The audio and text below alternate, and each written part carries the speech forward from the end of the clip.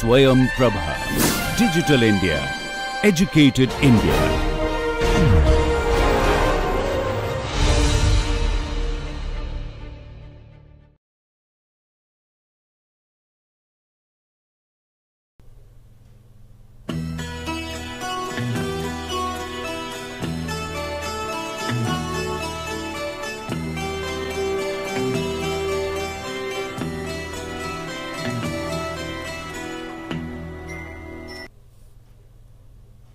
Good morning. Welcome to the 32nd lecture on economics, management and entrepreneurship. If you recall, we had discussed three functions of management. One was planning, the second was organizing, and the third function that we had discussed was controlling. Planning and controlling are like two sides of a coin. One cannot exist without the other. If there is a plan, there has to be a control to ensure that the plan is achieved. To implement a plan, we need to have an organization, the logical grouping of activities and of defining the flow of authority and responsibility. The last function of management, which we shall discuss today, is directing. Directing consists of a number of sub-functions: supervising, leading, motivating, communicating, and of course coordinating. We shall discuss little elaborately on motivation, or how to motivate, or the function of motivation or motivating, and we shall only give a cursory look at the other sub-functions of the directing function of management. So, the topic for today is directing.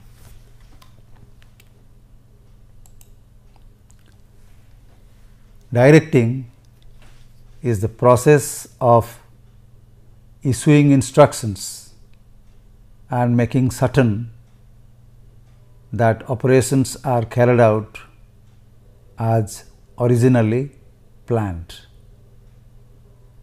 Usually, they are subdivided into 5 sub-functions: supervising, leading, motivating, communicating and coordinating. As I said, we shall discuss in great depth on the third sub-function, that of motivating, and the other ones we shall quickly go through.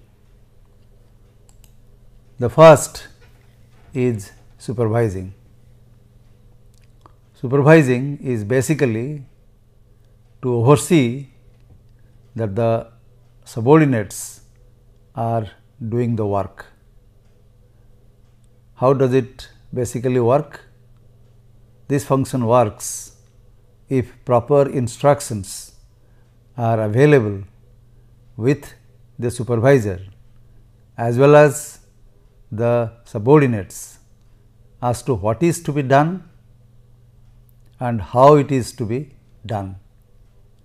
Both the product, the output of the workers and the process through which the output will be achieved. If it is a manufacturing process, then the type and specification and quantity of raw materials needed, the tools to be used and their specifications, the way the setup has to be done on the machine, the feed, speed and depth of cut, all this must be pre-specified. Then both the supervisor and the subordinates, the workers, know exactly what is to be done and how it is to be done. The supervisor work is to ensure that the things are progressing the way it is planned.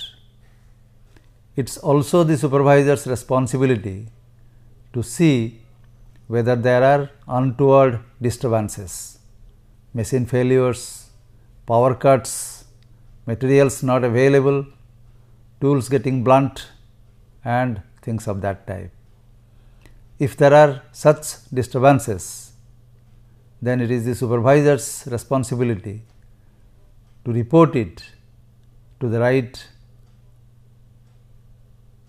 entity or to the right section or department, and to see, to ensure that this problem is eliminated, the cause of this problem is eliminated and the work resumes as planned. This is the task of supervision or supervising. Next, we look at the leading function. As I told earlier, it is the ability to influence the behavior of a group. It is not same as headship. Headship is the formal authority bestowed upon a person, the power bestowed on an individual to make a decision and to implement the decision. But leadership is much more than headship. It may not be formal. In fact, in informal organization, it is more informal. The natural ability of a person to influence the behavior of others is leadership. It has a connotation that leadership is inborn. However, many have studied the traits of a good leader and certain things have emerged. They are mentioned here in short. An individual is a good leader if he or she supports the activities of the group. By means of support, it does not mean that he supports or he would support the dissent of the subordinates. It means that the difficulties that they are facing, the ideas that they are generating to solve a problem, the innovation ability of the workers on the job must be supported by the leader. He must ensure that any idea is properly groomed, idea generated by a subordinate is groomed properly before it is eliminated, before it is said that the idea is useless or worthless. No idea should be discarded as useless or worthless. It must be evaluated in proper spirit, in proper perspective, and that is one of the leadership quality, the supportive leadership. Participative leadership. In all activities of the subordinates, the superior participates, and in all decision making process, the group participate. The group participates in deciding what is to be done, the group also participates in deciding how the task has to be done. If this participation is there from the subordinates, the task of the superior becomes easy, and that is participative management. In all decision making situations, the subordinates must be involved. Later, when we will talk about quality control and quality management, we shall also discuss a Japanese style of quality management, which is called quality circle. A quality circle is an informal group where the seniors and the subordinates, in particular the workers, sit together, discuss about the problem, the genesis and the root cause of a problem, and try to solve them. No opinion is discarded as being bad, useless, or not applicable. That is participative management. Instrumental leadership, basically it says about specificity of guidelines, the exact details of how to do, what to do, the quantity, the quality, the tolerance limits must be specified. The tools to be used must be specified in the fullest extent, so that there is no ambiguity. These detailed write up on the material, on the process is what is required to carry out a job, and a trait of a good leader is to be able to write down these details for the group to understand and follow. And lastly, achievement oriented leadership. Achievement oriented leadership means that the goal is fixed. Say for example, in a shop floor situation, the output, the desired output is fixed. So many quantities to be produced in a month or in a week or in a day, and if the worker achieves it, then he or she is properly rewarded. This is achievement oriented leadership. So, the design of wage incentive plans, the design of reward systems is a part and parcel and a trait of a good leadership. Therefore, leading is very important. Great leaders have these and other qualities, some inborn, some designed. We are not going to discuss more on leading. This itself is a topic that can take hours for discussion. We are only giving very briefly certain aspects of leadership quality.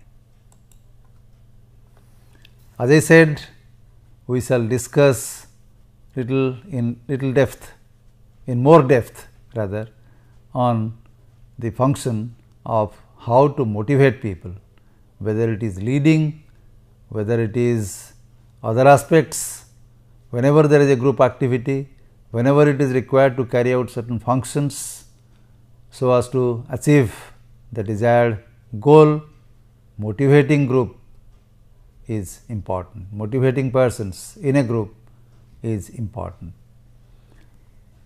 Now, how is motivation? How are people motivated? Firstly, let us understand that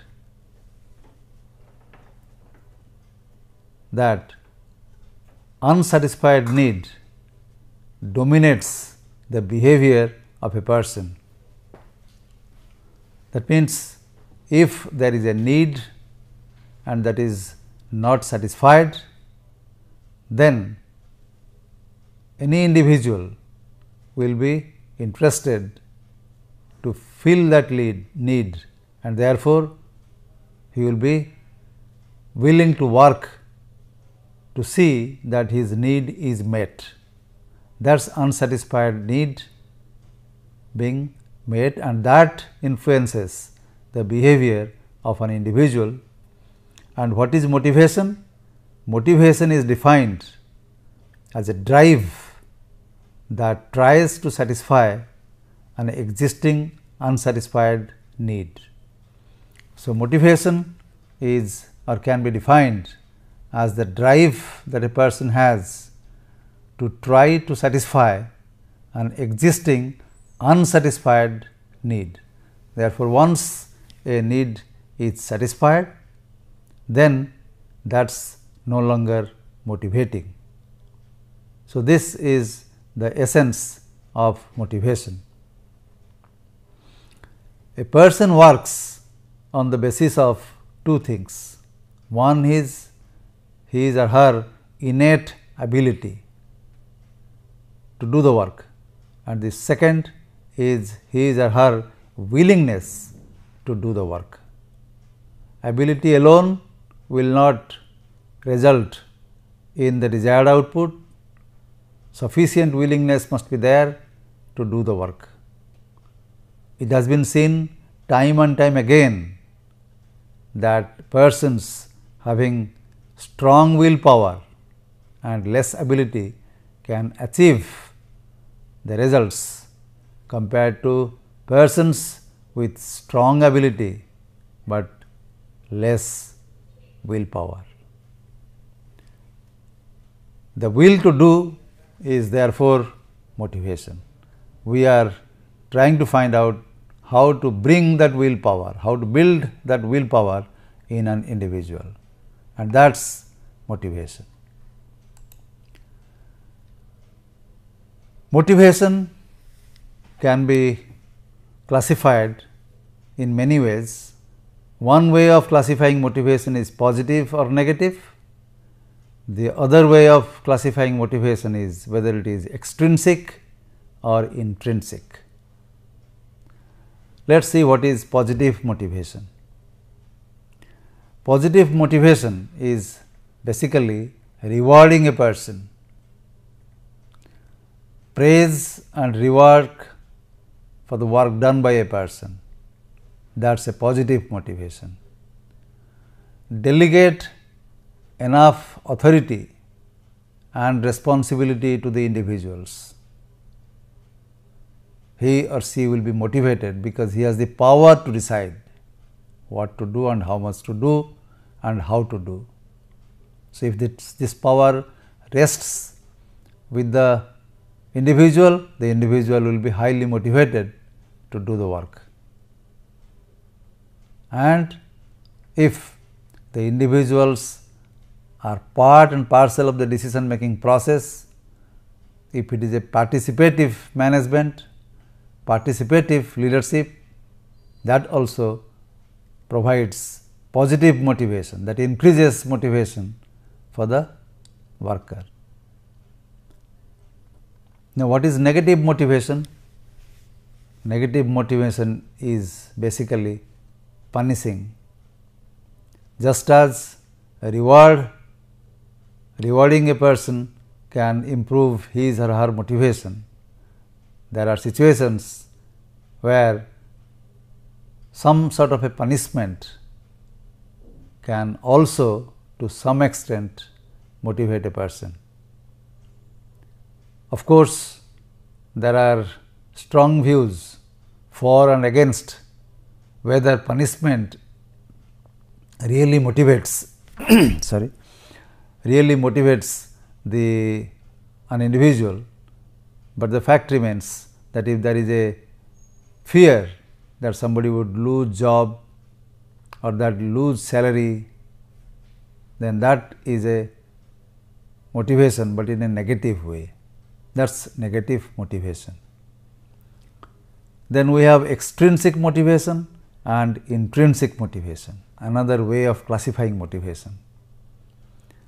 Basically, extrinsic motivation is something improving the willpower, increasing the willpower of a person to do work because of factors that are extrinsic to him. For example, money is a great motivator for people. Similarly, working conditions can be a great motivator for a person. Air conditioned environment, good illumination can be a great motivator. That is extrinsic motivation that comes from the environment.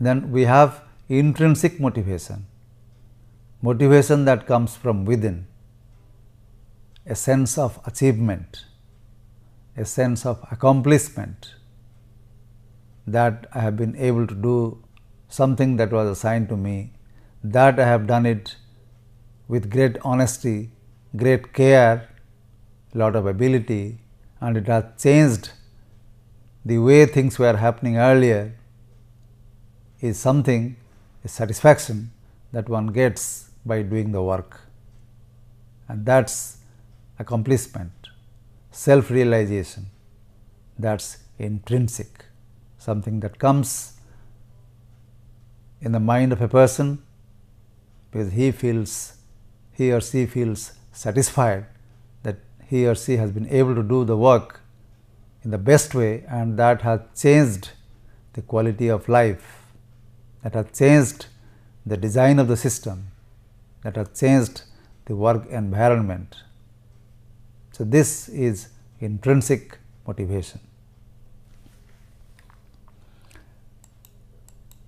In this context, let us talk about certain theories of motivation that have been developed in the past. The theories can be grouped under two types: the content theories, the process theories.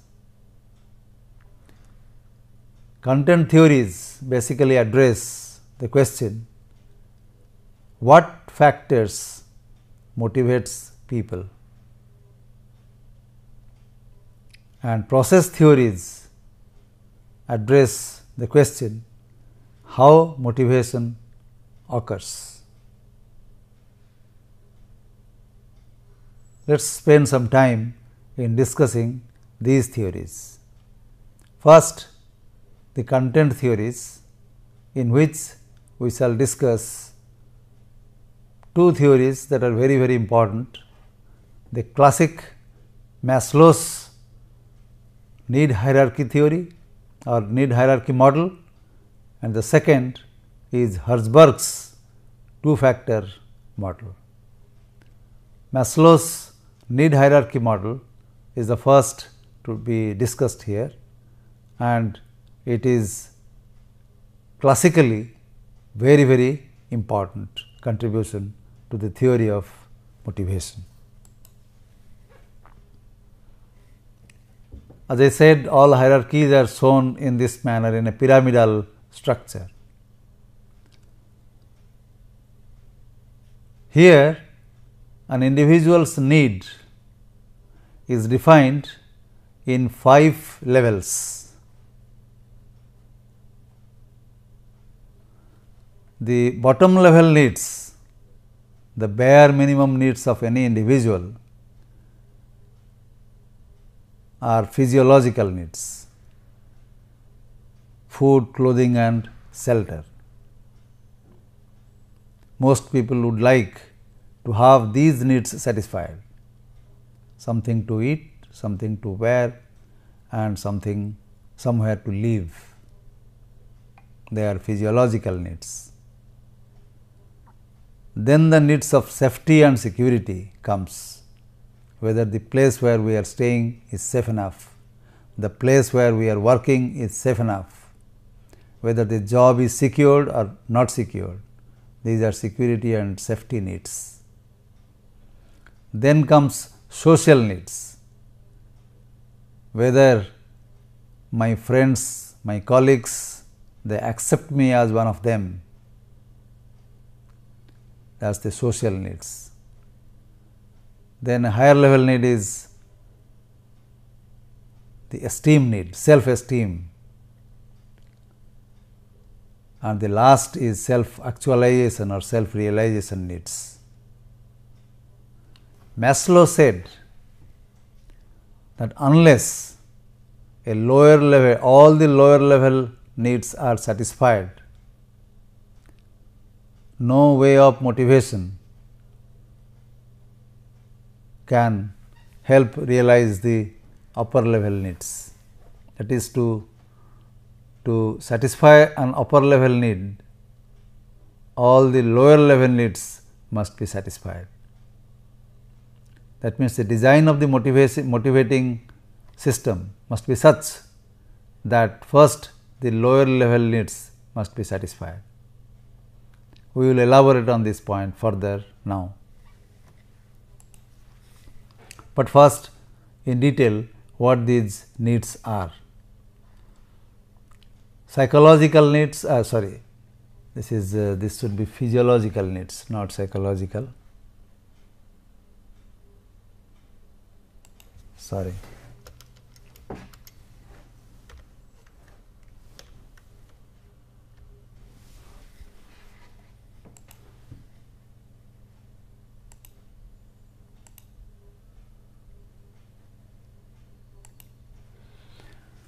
Physiological needs are basic needs of food, clothes and shelter. It has the highest motivating power, and this can be satisfied through good wages, incentives and better physical work environments.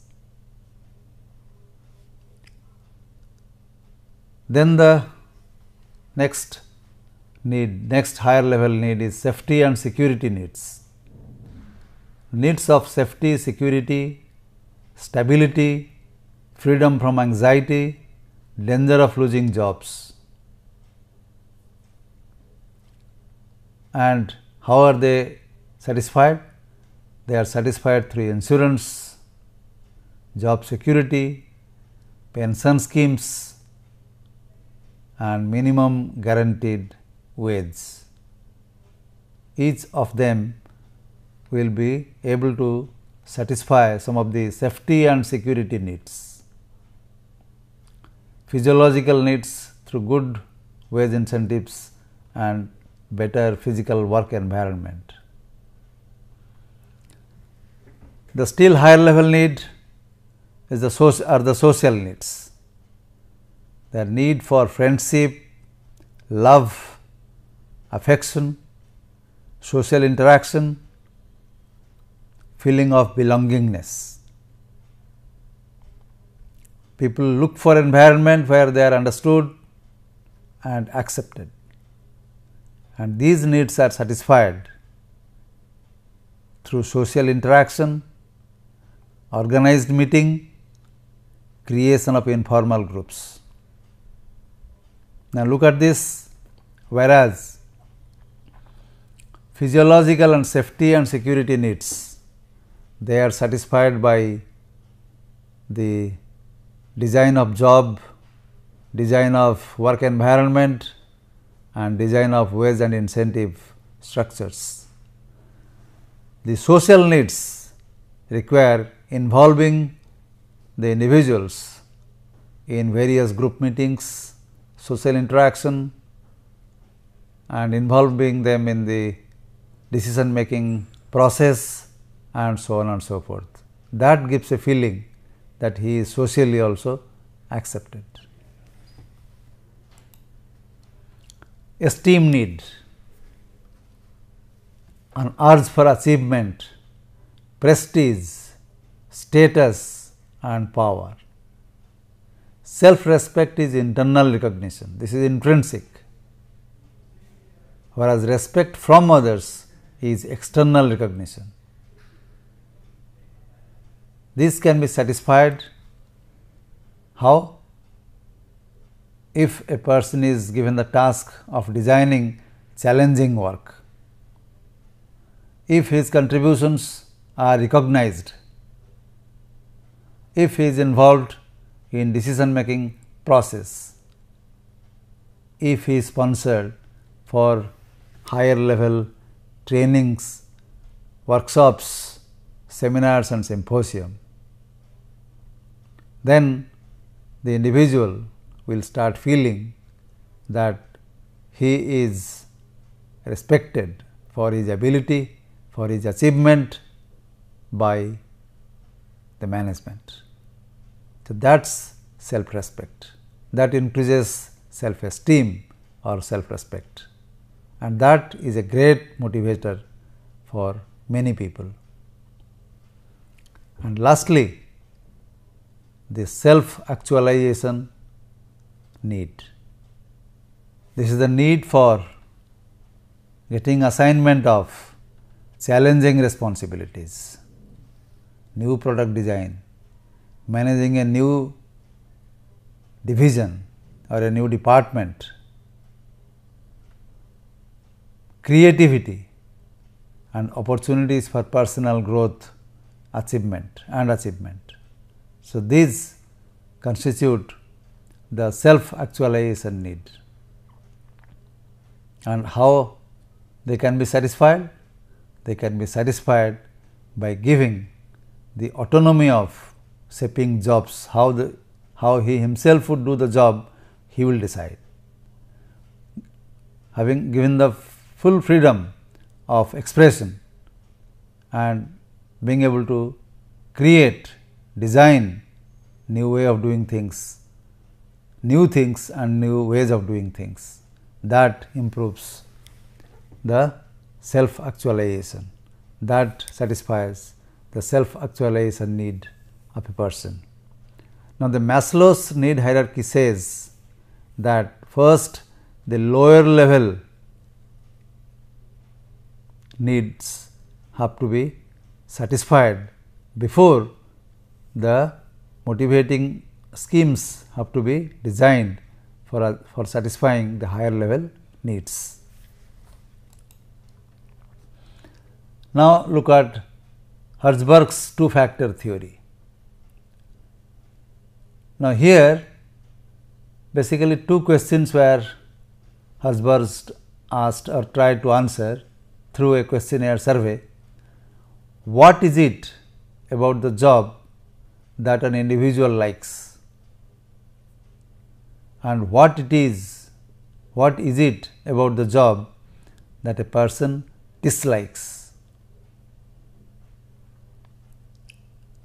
Now, here he came up with two sets of answers. The factors related to job satisfaction, that answers the first question, and factors that are related to job dissatisfaction, that answers the second question. First question he calls them motivational factors, and the second question he calls hygiene or maintenance factors. Now, first thing, the motivational factor is the job itself. The job itself must give enough satisfaction to the person. Recognition of the person that he is attached to the job. His achievement must be understood and respected.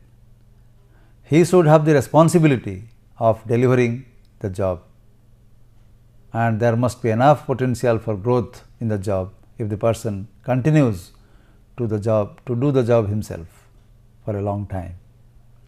Now, these are motivational factors, but there are hygienic or maintenance factors like wages and salaries and benefits, working conditions, interpersonal relations.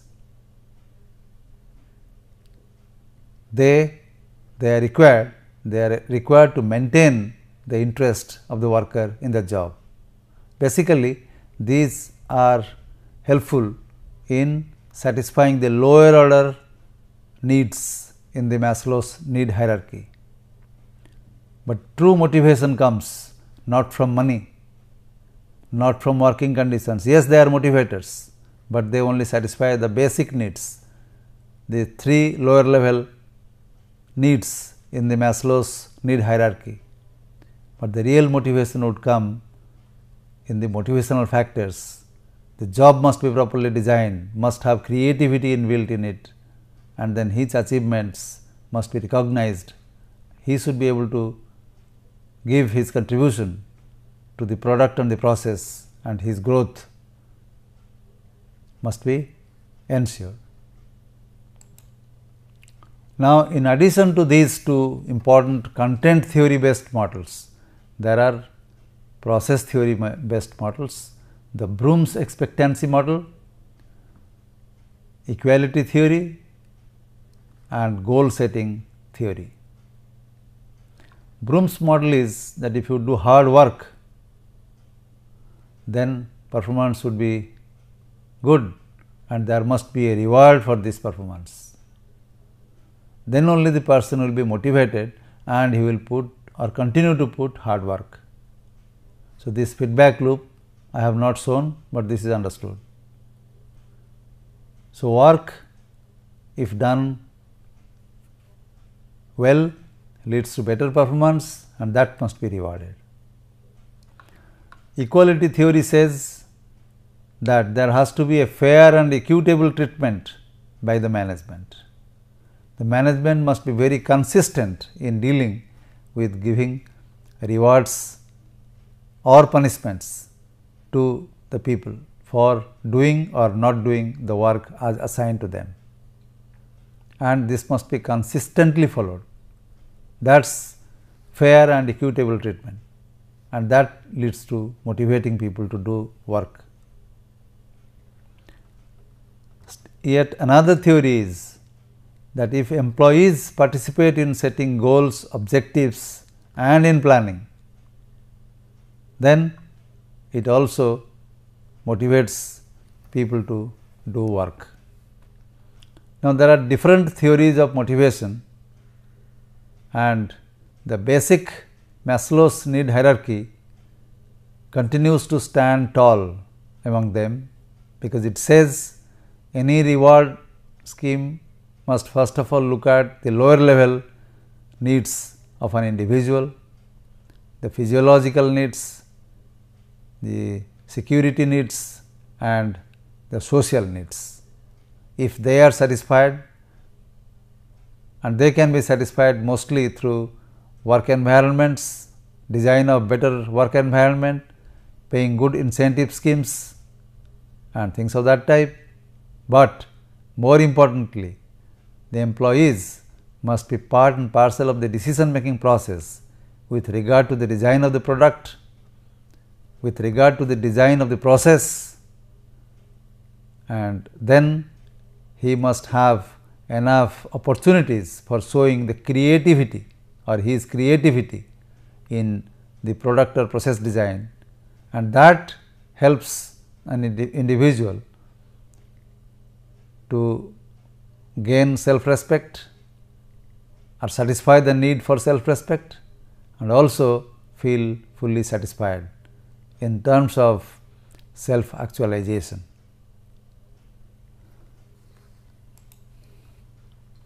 Then the main learning from these motivation theories are like this, that main condition for motivation is employees must enjoy doing the work. Job satisfaction leads to higher productivity. Job dissatisfaction leads to high absenteeism, high turnover, employee unrest, quality and schedule problems. Management therefore must provide both good working conditions and good wage and salary structures and involve employees in decision making. In this context, we can discuss two other approaches for motivation. One is job enlargement and the other is job enrichment. Job enlargement is a process in which a person is assigned more than one task. When a person does the same task again and again, he gets tired, loses interest, does not find any avenue for injecting creativity. So, sometimes what is done, more work is assigned to the person, so that he is not tired, he is not bored doing the same work over and over again. He does something else. So, he switches from one task to another, from one job to another. This is job enlargement. It is often seen that job enlargement helps a person to improve his productivity. However, there are opponents of this view. They feel that instead of enlarging the scope of a person's activities in terms of giving more job, it is better if his or her job content is enriched, meaning that not only the person knows what to do, the person decides what to do. The person decides how to do the job. The person decides whom to engage in doing the job. If these freedoms or autonomy or power is given to an individual to do the job, the same job, only one job, not enlarging it, but the decision making process involved in the design of the product and the process for the job is done by him, then that is job enrichment. It has been seen that job enrichment is a very, very important motivating factor in industries. Next, we talk about communicating. Is the means by which people are linked together. And usually when we talk about communicating, we talk about communication process. And here we normally go into theory of communication that says that there is a source who sends the communication and there is a final sink, the receiver of the communication. The sender is the source and the receiver receives the communication. But how is this communication sent? First of all, what is communicated is encoded. It could be a signal, it could be a written document, it could be a computer mail, it could be a telephonic conversation. So, first of all there is an encoding of the message and then it goes through a channel. The channel could be a mail through a telecom or email device, it could be a postal device, it could be by locker, it could be by a person. So, there is a channel and then it is decoded. Decoded is understanding what is written and then finally the receiver looks at it. Now, these are the various elements in a communication process. Let us understand that there are different problems associated in the communication process. One is the noise component that invariably comes. Something is put in a document and the document, some letters are missing, or the document is torn and not available. A page of the whole document is not received by the receiver. In fact, while encoding also there can be problem. Suppose that a table of figures or numerical figures are to be put in, we can always make mistakes and that is an error. It goes through the channel, gets received, the receiver does not understand it. Of course, finally, there is another problem. When the receiver receives the document, he is unable to understand what the message says. That's the semantic problem. He doesn't understand what was intended in the first place by the sender to be conveyed to him in the form of a message. This is the semantic problem associated with communication. Thus, there are noise problems and there are semantic problems, and also at the time of encoding there is a problem that the true message is not properly encoded. So, these are also true not for electronic communication messages, but also in organizations, and proper means, proper redundancy must be designed so that the semantic problems, the noise problems, the unintentional encoding problems are not there. When I say redundancy, it means that a document may go and at the same time a telephonic message may also go to the person. This is a redundant flow of communication, but it helps in improving the reliability of the communication process. Types of communication could be oral, could be written, or non-verbal. Non-verbal communication is gaining importance in social systems. The postures. A person who is angry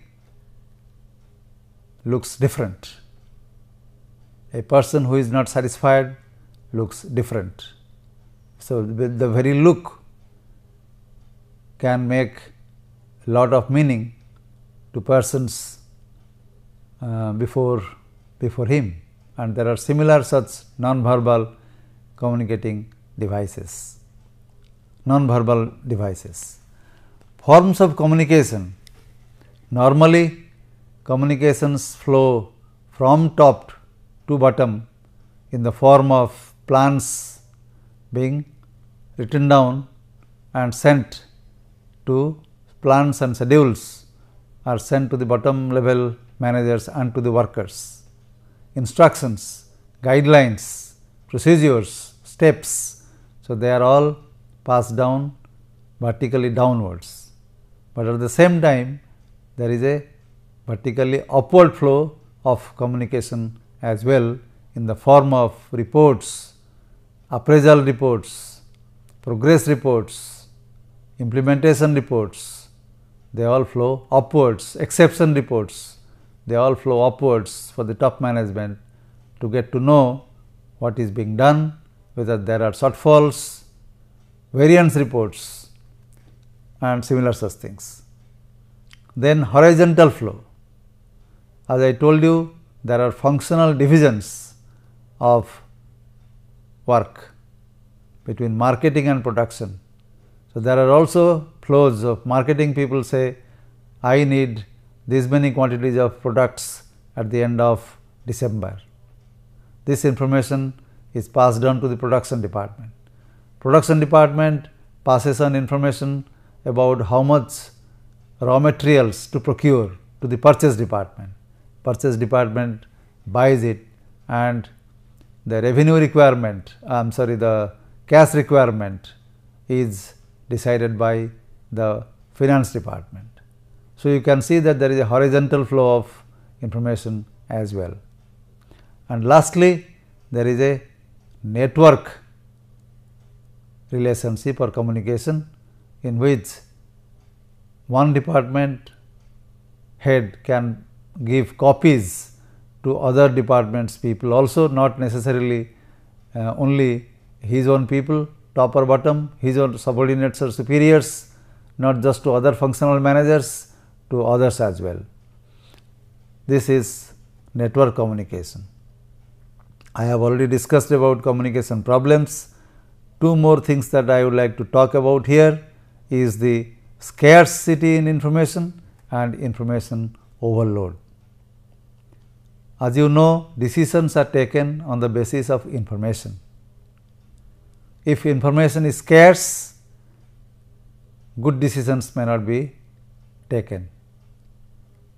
At the same time, if one is overloaded with a lot of information, then also a person receiving that information may not be able to know which information is important and which is not, and therefore taking a good decision is not always expected from a person who is having lot of information than what he requires.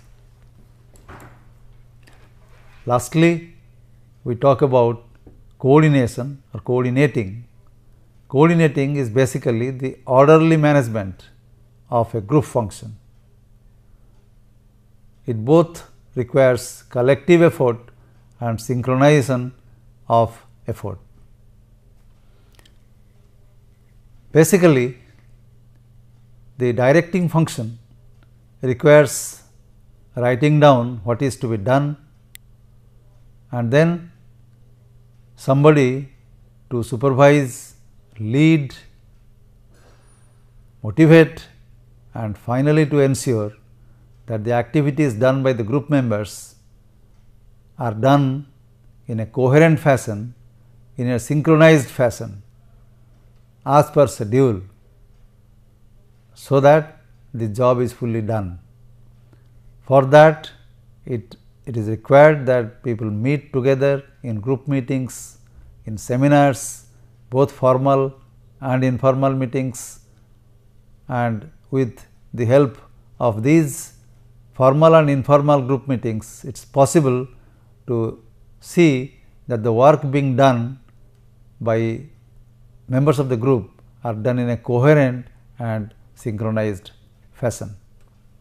So, friends, we have taken 4 hours or rather 5 hours to talk about the basic principles of management and the functions of management, the generic functions of management. Now, what we intend to do in our next class is to go into the detailed functional management systems. To start with, we shall take the case of product management and then we will talk about various other functional managements like manufacturing, marketing and so on and so forth. Thank you for today.